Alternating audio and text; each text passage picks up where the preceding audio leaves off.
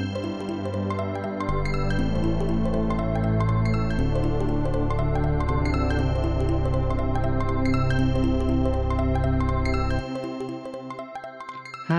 my name is Matthias Wolfkissosun, and today I'm going to tell you a little bit about my research.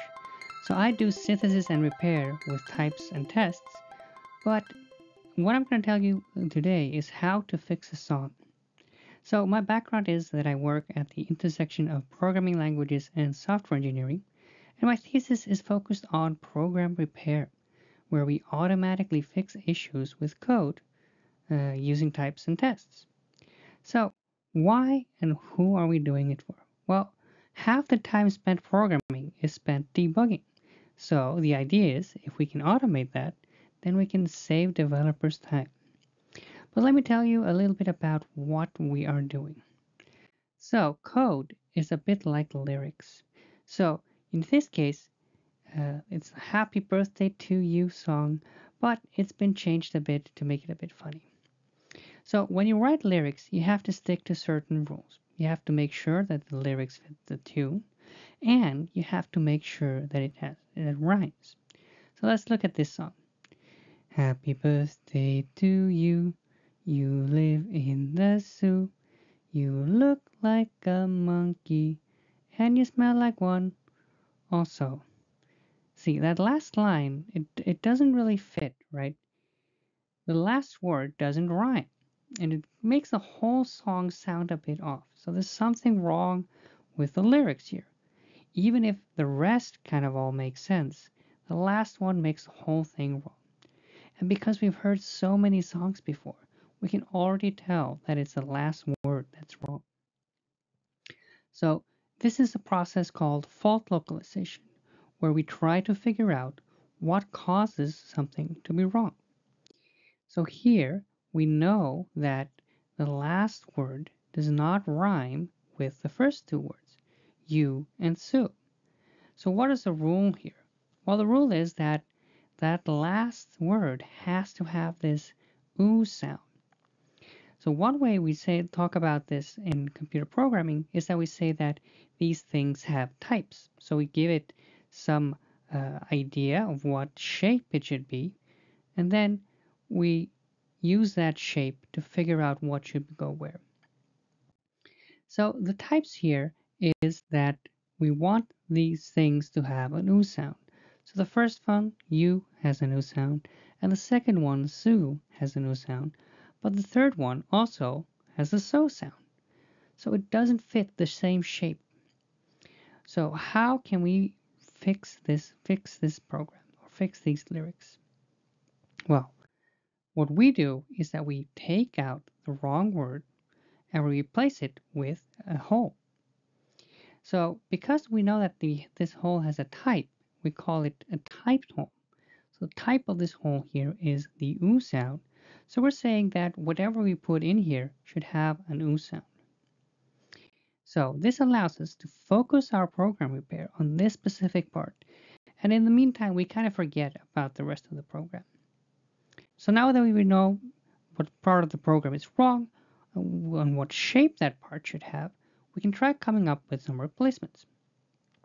Now, this process is called synthesis. So synthesis is when you have some specification, in this case, the types, and then you try to come up with something that fits that specification.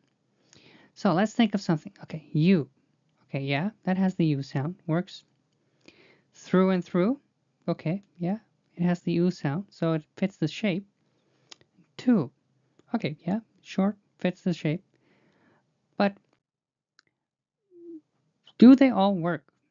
So if we say, you smell like one you, well, we're repeating the you from before. So it works, but it doesn't really fit what we want for a song. Usually when we rhyme in a song, we want to use different words. So it's not just the shape that matters, but also which words we use. So to test this, we use testing. So we have to figure out how can we tell that we want to have a unique word here. Well, we write a test and we say that the whole should not be you and the whole should not be Sue. Okay, so now we can eliminate you. It doesn't match the test suite, So we can't use that word. So what about through and through? Well, it has the oo sound, but if we sing it, and you smell like one through and through, we have to kind of sing it a bit fast. So it doesn't quite fit what we want from the song. So how do we fix that? Well, we just add another test. We say that the whole has to be one syllable. We want it to be short to kind of fit the rest of the tune. Okay, so what about two? Well, it has the right shape. It has the oo sound. It's not you, it's not Sue, and it's one syllable. So we match all the things that we need from the specification, and so we can just put it in the hole. And that's what we talk about when we talk about repair. We just replace the hole with the thing that we found. All right, so now by replacing the hole, it finally sounds good. All right, and that's what we do. That's how we repair programs. And of course, it's not always this easy. And my research is focusing on the fault localization, so figuring out which parts of the program is wrong. I figure out how to make good guesses with the synthesis. And finally, bring it all together into this one automatic repair program. So let's think about a bit, like, who is it for, where can we get it, and when is it available? Well, the first part, the typed holes and the whole fit synthesis, that got added to the Haskell programming language that I usually use way back in 2018. So in the main compiler for the Haskell programming language, you've been able to use this guess coming up with the replacements since 2018. Since 2022, there has been this automatic repair program for Haskell. We called it Proper, and it takes in Haskell code and tries to do this automatic program repair. Now currently it only works for small programs, but we're working on making that better. So better fault localization, in this case something called tracing, where you kind of keep track what you were doing, has been proposed for this GHC compiler, and we're in the process of shaping up the proposal and making it so that it can get into the compiler itself and makes it available for everyone that's using the language. Now we have some more ideas about better fault localization, but it's currently in the works, so I can't really share that now. And then we're going to bring that all together, the better replacements, the better fault localization, and bring it all together into one big program and make it so that you can repair any Haskell program easily without putting in too much effort. All right, that's the overview of my research. I hope you learned a bit about how program repair works, and I hope that you come to me and ask any questions that you might have. Thank you.